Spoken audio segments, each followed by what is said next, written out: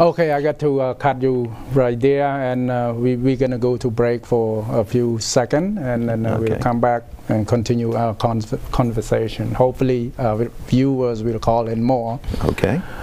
បាទអស់លោកស្រីប្រិមិត្តយើងនឹងសម្រាប់មួយនាទីសិនហើយយើងនឹងវិលត្រឡប់មកជួបលោកស្រីប្រិមិត្តស្អាតថ្មីម្ដងទៀតនៅក្នុងនៅពេលខាងមុខដ៏ខ្លីបាទសូមអរគុណ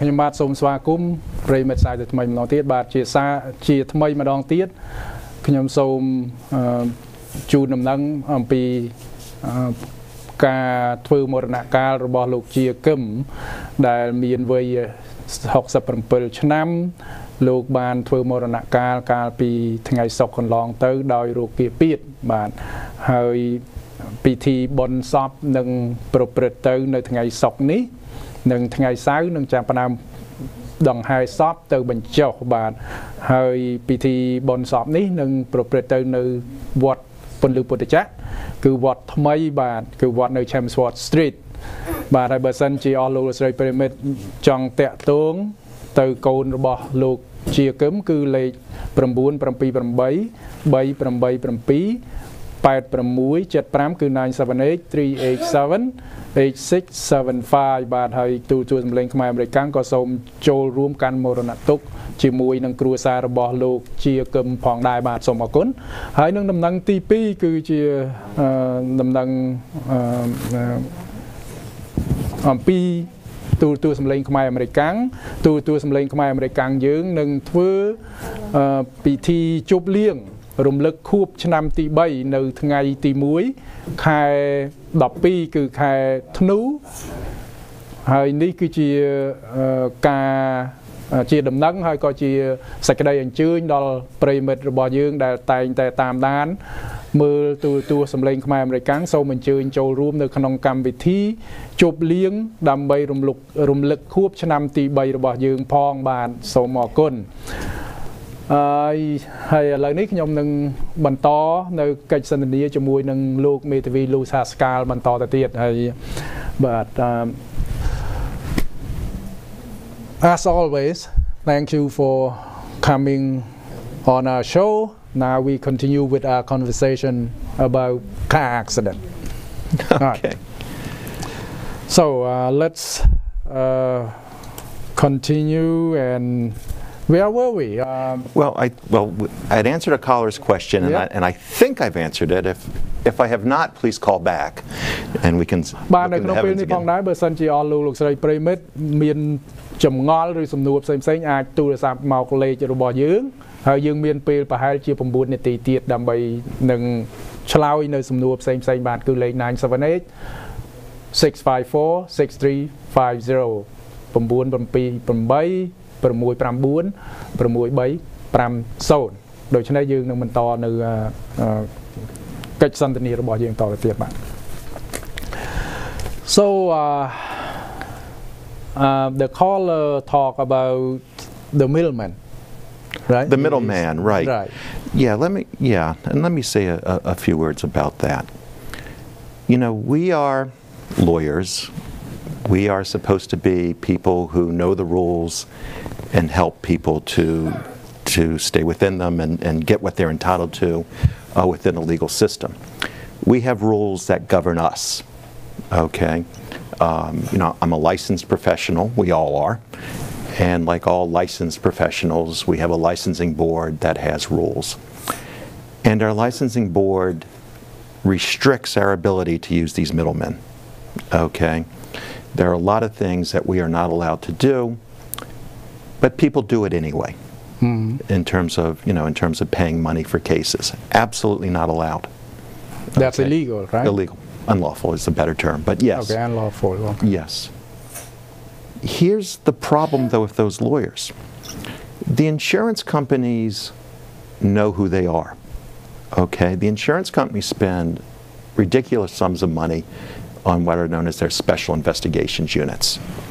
And one of the main things that the special investigations units are looking into is what lawyers and what doctors are dirty, are not playing by the rules.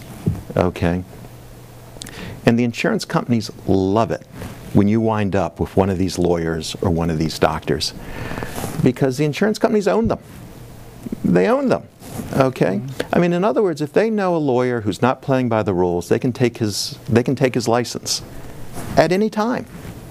It's theirs for the asking. The insurance company can take their license? They can go to my licensing board, bring all their evidence, okay, and destroy them.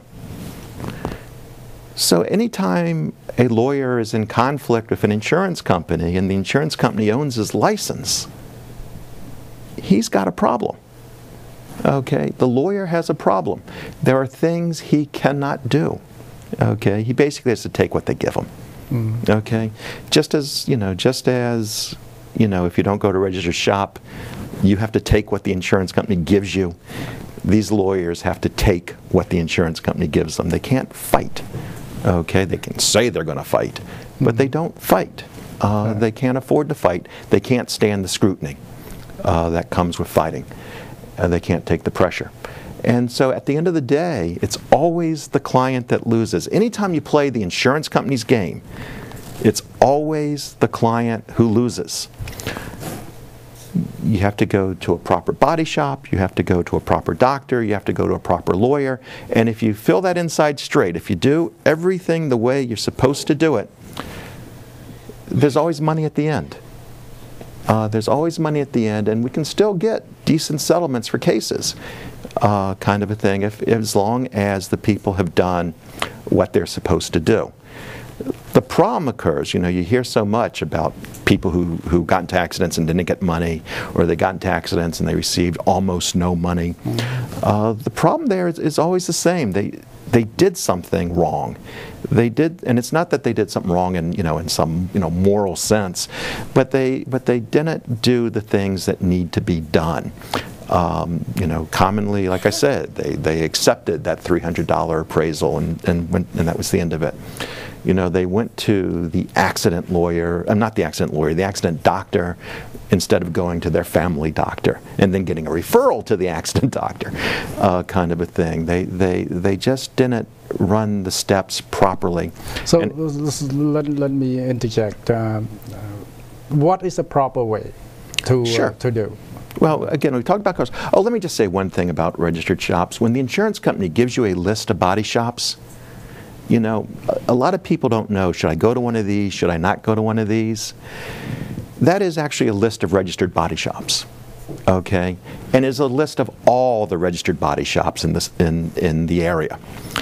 And the insurance company gives that to you because they are required by law to give that to you. And that's the only reason they do it. Okay, but it is the list of body shops from which you should pick one.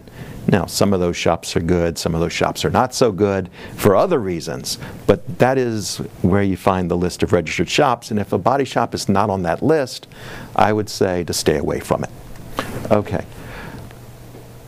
If you get into an accident and you're injured in the accident, you know, a lot of people are afraid to get in the ambulance and go to the emergency room. They're worried about who's going to pay for it. Okay. Well, the car insurance pays for it. And if you have health insurance, that will kick in to pay for it. But a lot of people who are actually pretty badly hurt don't go to the hospital because they're worried about the bill. And that's the first mistake that they make right there. If you're hurt, go. Okay. From the point of view of a lawyer settling a case, of course, that's always a good thing. It addresses a lot of issues. But it's a mistake people make, that they don't take care of themselves properly.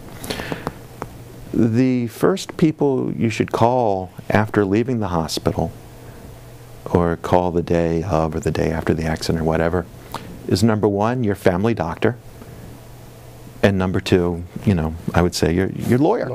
Okay, there's no reason not to get to us right away. A lot of people believe, for example, that you need the police report before you can see the lawyer. That's not true. I mean, obviously, I love it when people come to me and they bring me all my documentation, everything I need to start work, to get going on the case right away and do things. Okay, but I'm quite accustomed to people not having what I need the first time they come to see me. Okay. So I'll see them a second time. Time is up, and okay. Let me summarize this. So if you have an accident, if you hurt, you go to the hospital, and then you call your family doctor. Your family doctor. And then lawyer, if you want to file claim, lawsuit, whatever. Okay, all right. Thank you very much for coming to our show, as always. Honor to have you here. So